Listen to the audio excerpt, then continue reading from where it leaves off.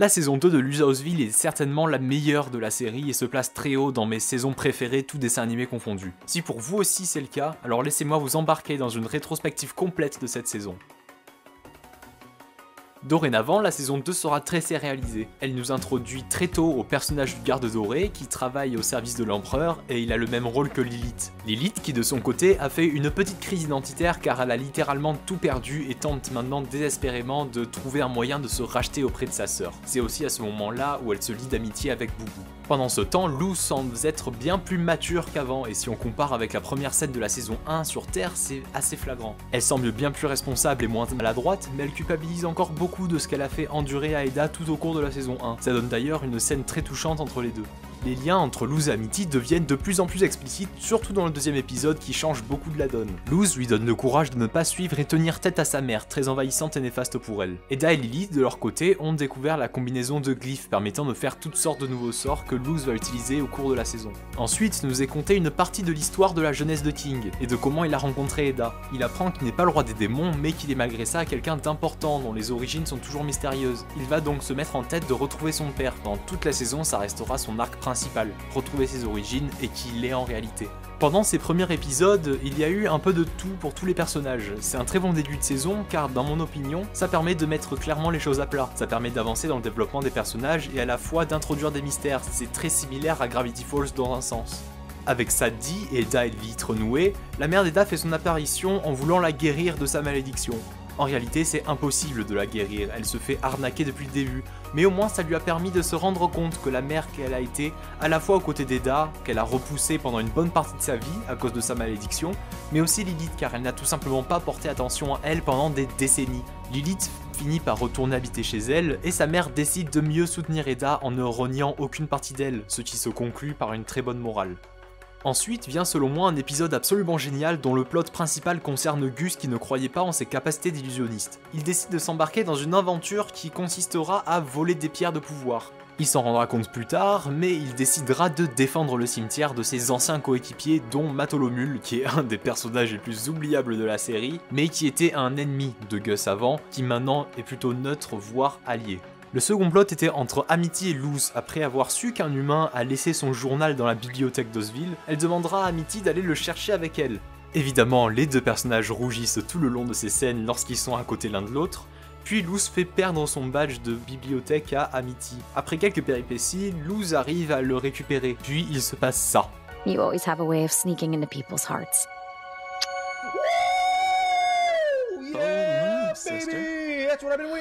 La couleur de cheveux d'Amity passe également du vert au rose. C'est également très symbolique car ça indique une bascule. Le vert symbolise une certaine négativité, une infection. Il symbolise également les démons et les esprits maléfiques, tandis que le rose est associé à la tendresse, la douceur et l'amour, ce qui correspond assez bien à la relation qu'Amity entretient avec Luz dans la suite de la saison, et à son caractère en général.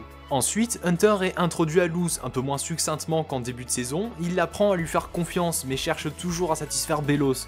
Pendant ce temps, Luz a des difficultés à choisir son amulette. C'est un peu plus difficile pour Hunter car Belos se nourrit des amulettes pour survivre. C'est quelque chose qui sera de plus en plus important plus tard. Flapjack, l'oiseau, viendra tout de même lui porter compagnie après les confessions qu'Hunter a fait à Luz. Eda rencontre enfin Rain, le chef du clan des bardes, et secrètement un membre d'une organisation contre l'empereur. Yel était également l'ex d'Eda. Elle était aussi inquiète à l'idée d'être seule. Après le départ de Luz, qui était déjà un sacré coup pour elle, elle a également peur de perdre King, qui veut de son côté retrouver son père. En réalité, il voulait lui dire qu'il a fait des démarches administratives pour changer de nom et prendre celui d'Eda, ce qui fait une fin extrêmement touchante et agréable pour elle.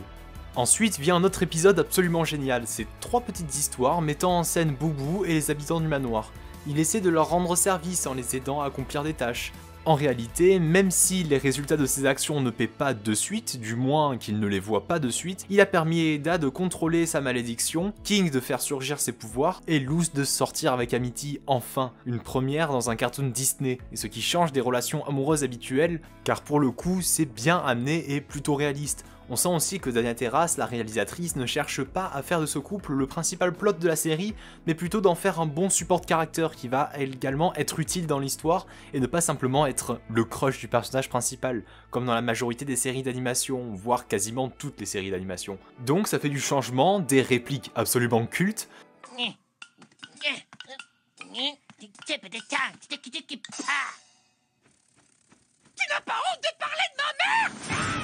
et une scène de plus qui a popularisé la série, donc que demander de plus. Dans le prochain épisode, Amity, Eda et King partent au lac de l'éclipse où ils rencontreront Hunter.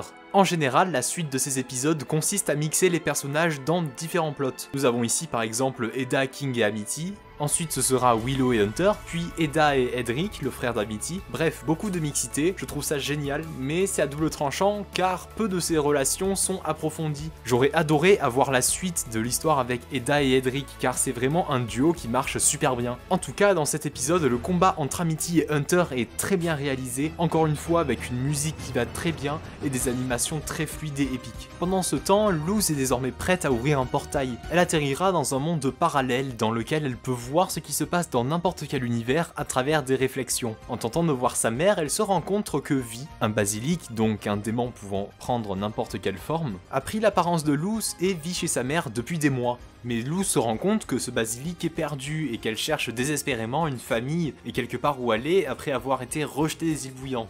Sa mère réussit à la retrouver dans le sous-sol d'un complotiste qui l'a capturée, mais elle est très compréhensive et accepte quand même sa présence en connaissant la vérité. Par contre, elle n'accepte pas que Luz doive repartir, mais admet qu'elle a gagné en maturité après tout ce temps. C'est un moment très touchant et triste. Le fait qu'elle soit coupée en plein milieu de leur conversation, avec à peine le temps de lui dire au revoir, rend cette scène encore plus dramatique. Luz conservera ce secret au départ, puis après les suspicions d'Amity, finit par cracher le morceau. Ça, et également le rituel annuel qu'elle fait pour la mort de son père, contribue à renforcer leur relation. C'est également à cet épisode que Amity arrive finalement à ne plus se laisser influencer par ses parents. Luz et Lilith explorent le passé des îles bouillantes pour savoir comment ouvrir un portail fonctionnel, en demandant directement à Philippe, l'auteur du livre que consulte Luz. Il s'avère que cet individu soit en réalité Belos, c'est pour ça que je considère cet épisode comme un pivot, car en plus d'être génial, il nous donne plus d'informations sur qui est cet antagoniste et ses origines. Peu après un épisode similaire, nous apprendrons avec Luz et Hunter, le garde doré, comment Belos a fait pour prendre le contrôle des îles bouillantes alors qu'on le voyait tellement diminué dans le dernier épisode. Nous voyons dans sa mémoire comment il a fabriqué un tissu de mensonges et a réussi à les convaincre de se priver par eux-mêmes de la majorité de leurs pouvoirs.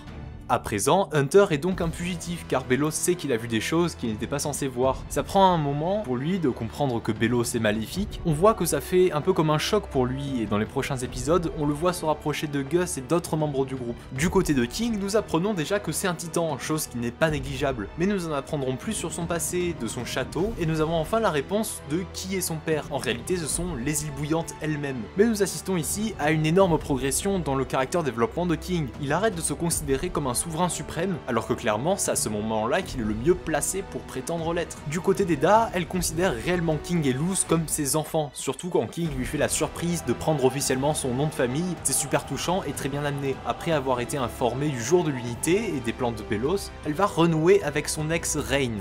Yel mène une double vie, autant en tant que membre d'une alliance pour renverser Belos, et de l'autre côté, Yel est le chef du clan des bardes, et donc très proche de l'empereur, mais aussi indispensable pour le sort de drainage, le sort qu'il y a derrière le jour de l'unité. Belos tentera de l'accomplir grâce au collectionneur, l'enfant des étoiles, qui en échange sera libéré de sa prison. Ce sort a besoin de la puissance de chaque chef de clan lors d'une éclipse. Il est censé basiquement tuer tous les sorciers membres d'un clan, d'où la volonté de Belos de ne pas avoir un seul sorcier pratiquant la magie sauvage en liberté, puisqu'il n'aura pas de sceau de clan. Le plan est que Eda se faufile parmi les chefs de clan en prenant l'apparence de Rain, car sa malédiction ne permettra pas au sort de s'achever. Seul bémol, elle devra rejoindre le clan des bardes, puis mourir. Mais c'est soit ça, soit les îles bouillantes entières périssent. Pendant ce temps, pour un petit interlude pour laisser un peu tomber la pression, on a une scène sublimement animée entre Luz et Amity qui, encore une fois, a retourné tout internet.